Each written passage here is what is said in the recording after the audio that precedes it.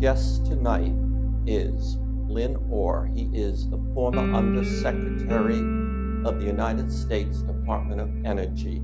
He is also an administrator and educator at Stanford University. But before I say hello to him and start asking him questions, I want to make an announcement. Dr. Katerina Powers, this is her gallery, and she is the driving force for putting on this 8-day speaker tour. And I think there's no other gallery in Silicon Valley, or maybe even the entire San Francisco Peninsula, that can put on a speaker tour like she has put on. And I think she does it because she wants to make a great contribution to the community, and she wants to have a real hot gallery, okay? Lynn, how are you today? I'm well. This is the third time I think you and I have gone on camera together. Who's counting? Could be right. Yes, that's right. And I'm especially interested in discussing something with you.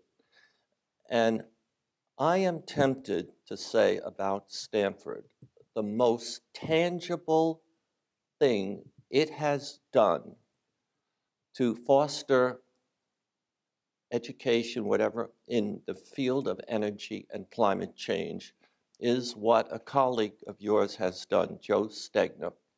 He built Stanford's new energy system. Mm-hmm.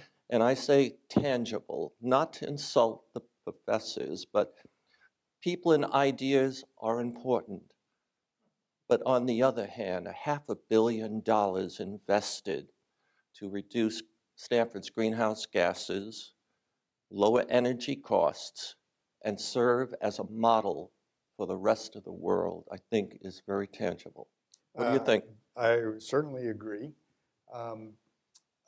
The good news is that in fact, it did take a big capital investment, hundreds of millions of dollars, but it also saves hundreds of millions of dollars over the next 30 years or thereabouts, because the system works by reusing the heat, the thermal energy that we take out of buildings all the time. And instead of buying fuel to make hot water to keep those buildings warm, we reuse the heat that we've taken out of the buildings. Now, it takes some plumbing to do this. It takes an energy management system that is well thought out. It takes some storage in some nice big tanks that store hot water and chilled water. And it takes some smart people to run it. But it is exactly the kind of thing that we should be doing across the country, which is to use energy more efficiently than we do right now. And I have to say, I think we've left ourselves a lot of room to do better on that score. That's about the politest way I can say that.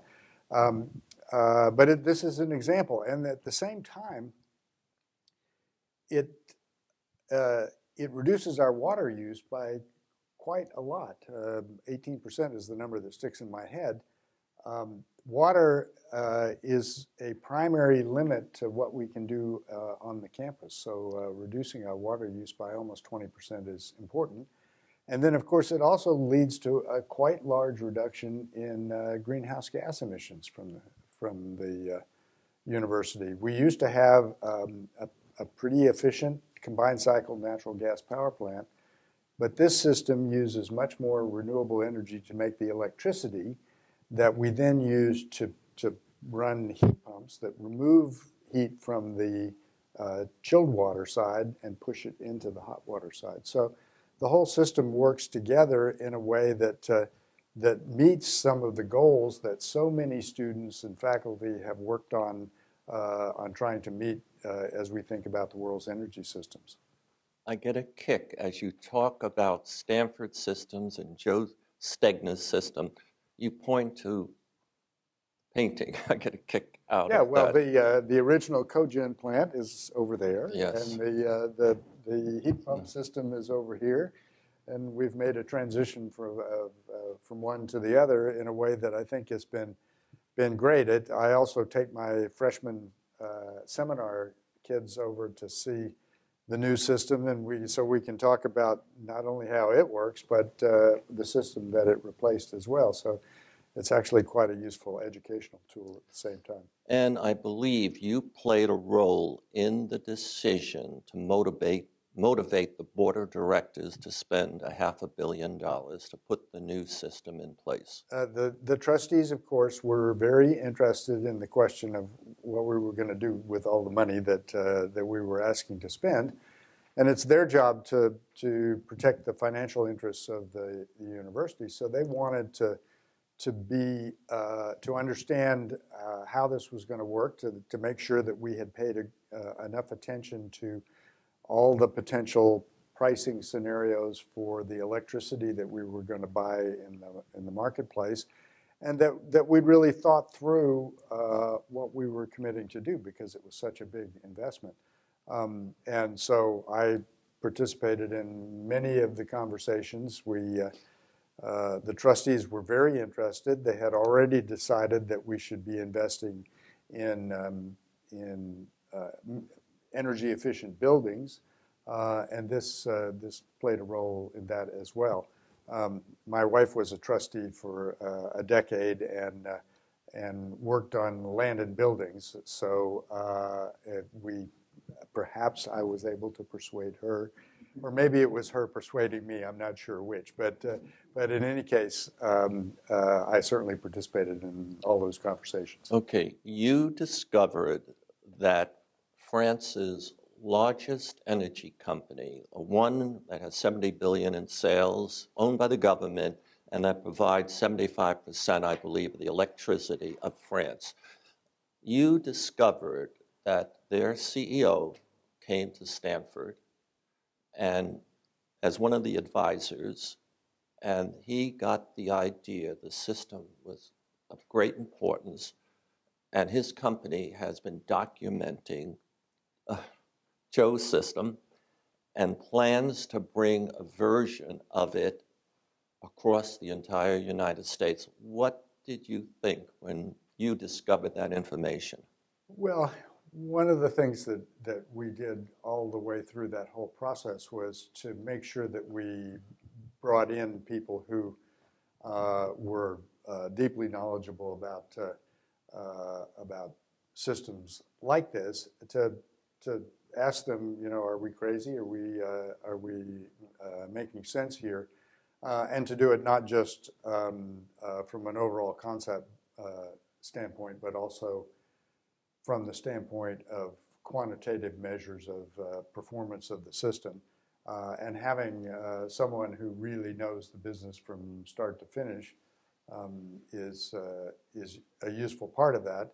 The idea that we might be able to take what we've learned in working on this system and apply it much more broadly, I think fits entirely with the educational mission of the university. We'd like to see others take advantage of our experience here and make systems that would work just as well. So it's consistent with practically everything we do. So you brought up education, and you agreed that Joe's system might be the most tangible contribution that Stanford has given us with respect to energy policies, et cetera, direction, climate change. What would somebody like Paul Ehrlich think of that statement? Boy, predicting what Paul will say is a risky business. But I think he would agree that we not only want to think about all kinds of the research that we do, but we also want to operate the campus in a way that reflects the knowledge and the values that so many of us share. So I think he'd be pleased with this. Now, I might be forced to disagree with you a little bit here, Michael. This is certainly a hugely important, tangible reason. If you're willing to let me integrate over a long period of time and think about all the accomplishments of all the students who flow through this place and who learn something about it, and count all their accomplishments, then that might be bigger than this. But Yes. I agree that requires some assumptions. Now, are you the founder of the Precourt Energy Institute at Stanford?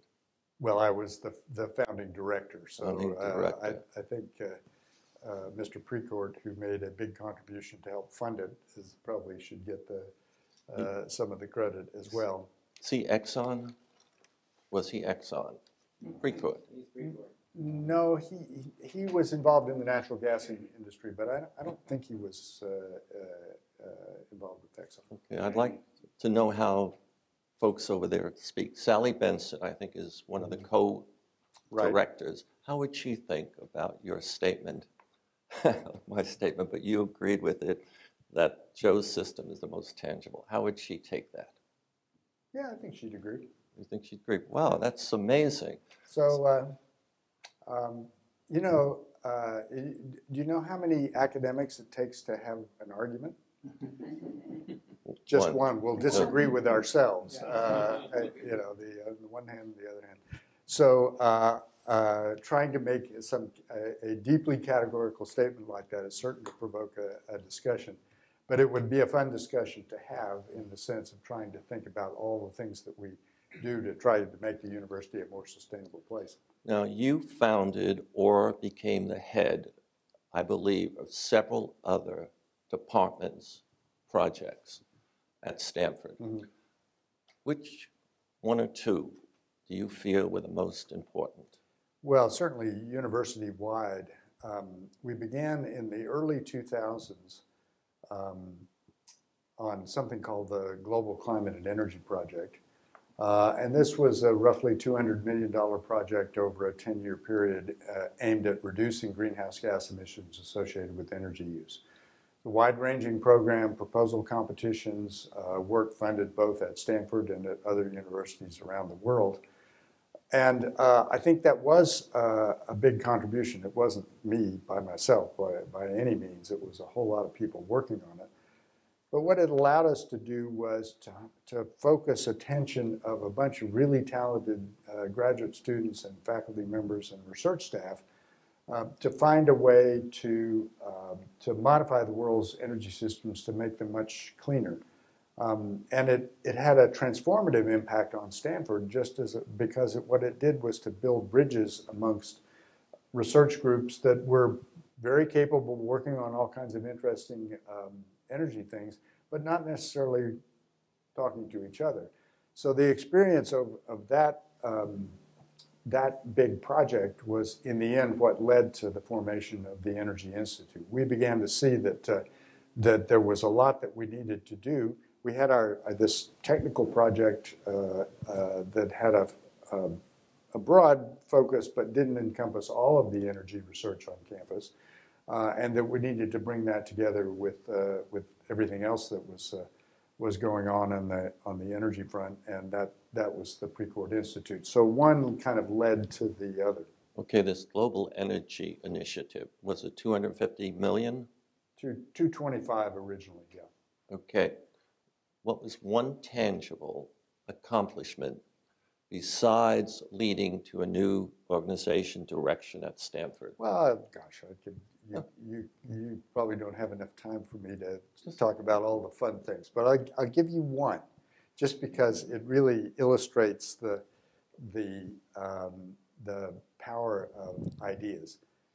So you know that when the sun shines on all of us, we warm up. Yes. And then we re-radiate back to space, 3 degrees Kelvin out there. So that goes as the temperature. Each of us radiates a temperature of the 4th power. So we're just pushing thermal energy back towards space all the time. Now, the issue with greenhouse gases is that they intercept part of that energy and retain it in the atmosphere. When the Earth is in balance, the amount of heat going out is just exactly balances what's coming in. But as we've added greenhouse gases to the atmosphere, we capture a bit more of that, and so we're busy warming the planet. Now, so you say, well, is there a way that we could could push some of that thermal energy out through the atmosphere without having it be intercepted by the greenhouse gases? And the answer is that yes, there is. There are certain portions of the spectrum of light that for which the atmosphere is clear. So what you need to do is to find a material that that you can use, say, a building to warm that material, and then have that material reject that energy back towards space. So the idea was cooked up first by an electrical engineer, largely a theoretician, Xianghui Fan.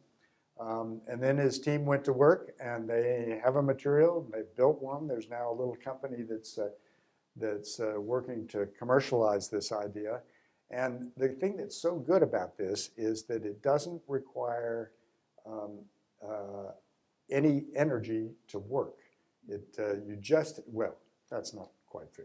You still have to transfer the heat from the building. So that takes a pump and some fluid or something like that.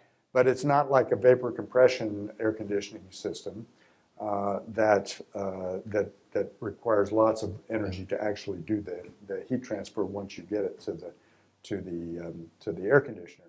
Now, if you think about the world that we're headed for, where some of the hot places are going to be a good bit hotter, it will be very helpful to have low energy cost ways to transfer some of that to provide cooling in big parts of the world. Now, we have some more work to do to bring this to make it more efficient, to bring it to full commercial activity.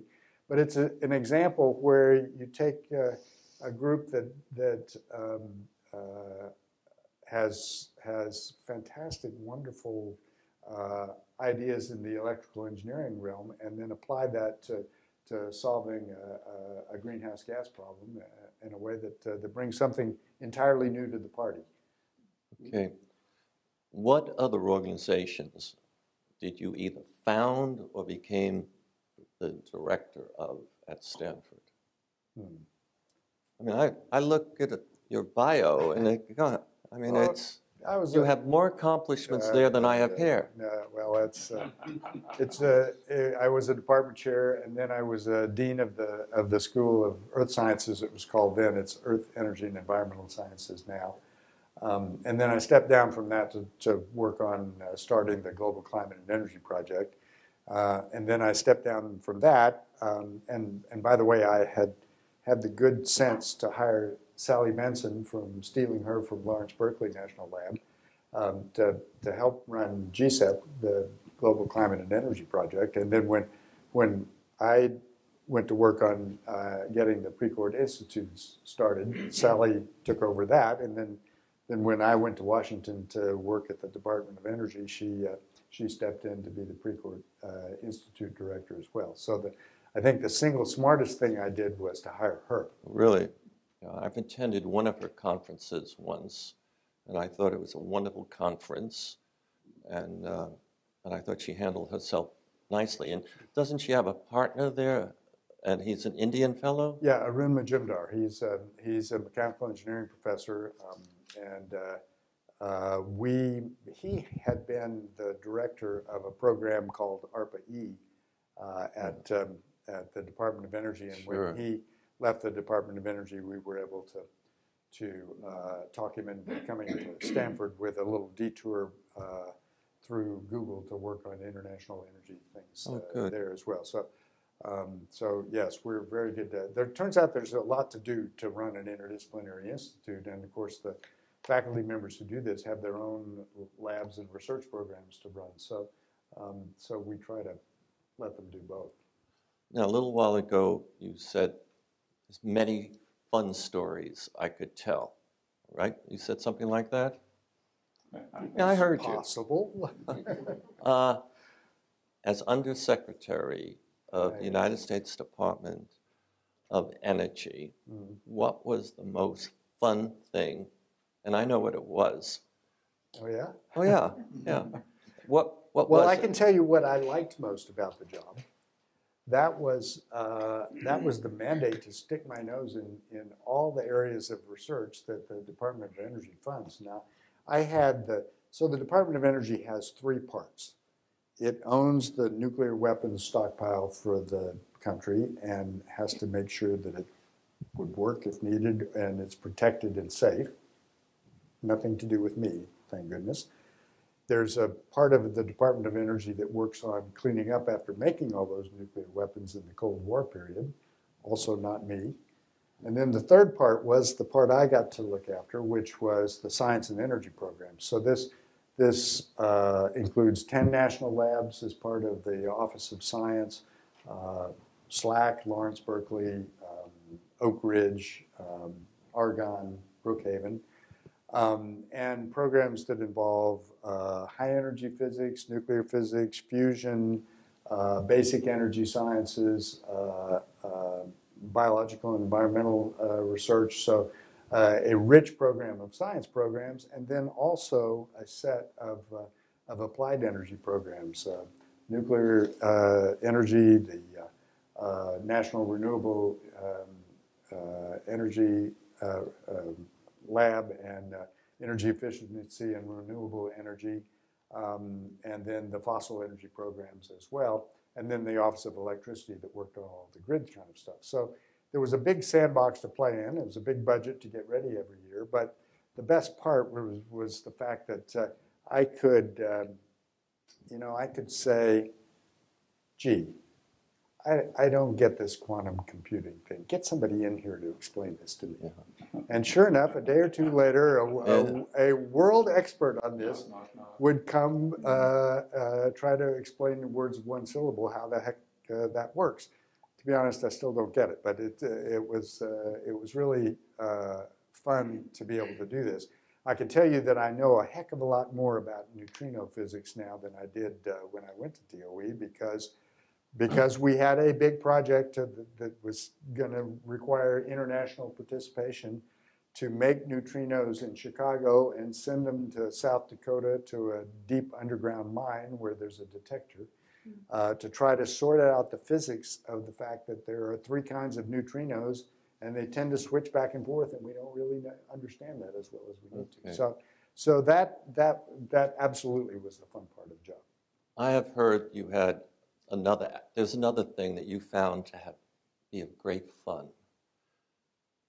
You could walk down the hallways and you had 5, 6, 10 assistants walking with you. That's an exaggeration, Michael.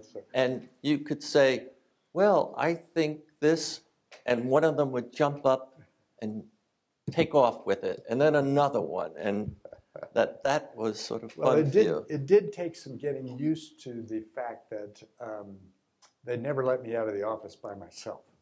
I always had a staffer with me, and at first I kind of chafed at this because I said, I'm a big boy. I can cross the street without somebody holding my hand. But I pretty quickly figured out that the way the day was scheduled, it was one meeting back to back with another, and that all the things that we decided we were going to do in that first meeting, I was never going to have time to sit down and send all the emails to get things going. And so I really did need that staffer to help coordinate that. And then, of course, what would sometimes happen is that the schedule for the day would get blown up because the secretary would be called to the White House for some discussion about the Iran nuclear agreement. And I would walk out of one meeting, and that staffer who'd been talking to the office would hand me a folder and say, this is the speech the secretary was going to give at the ACS meeting across town.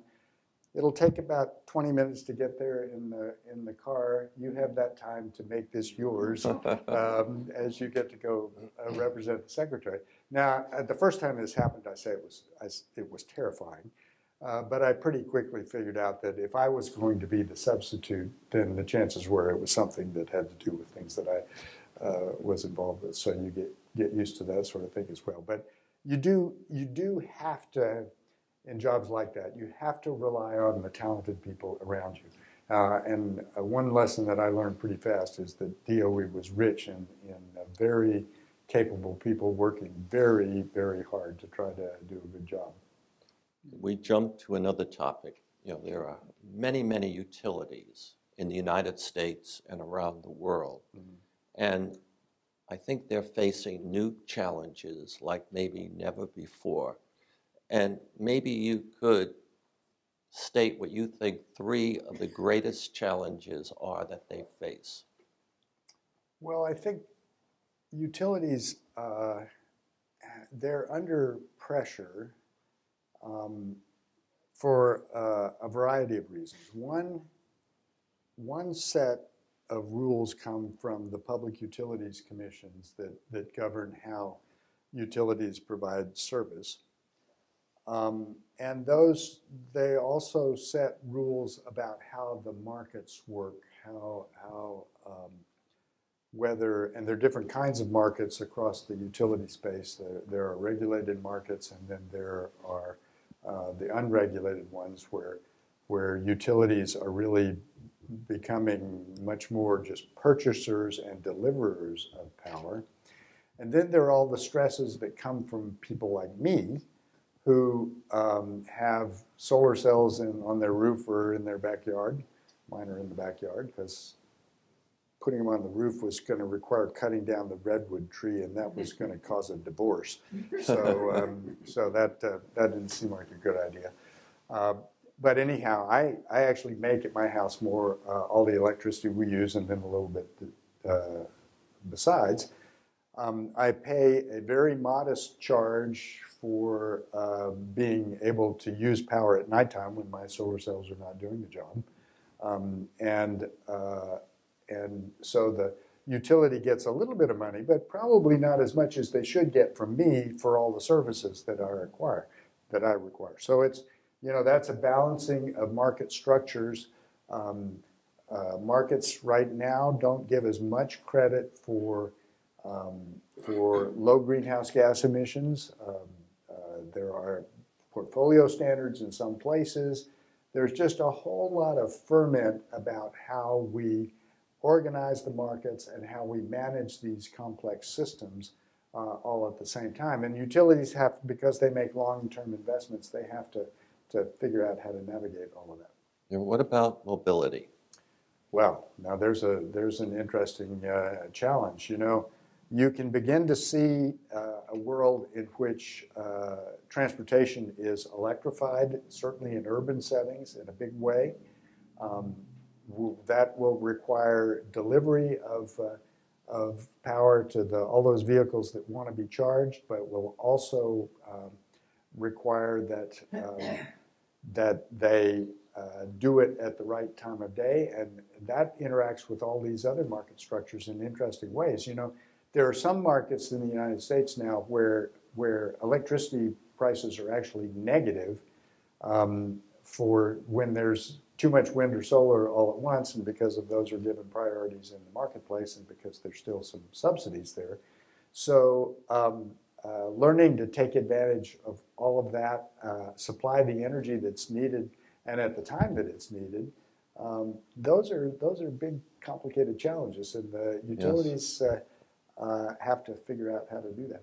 So Lynn, we could go on and have you entertain us and educate us, but we have run out of time. And Lynn, again, thank you very much. I'm Michael Killen. Our guest has been Lynn Orr.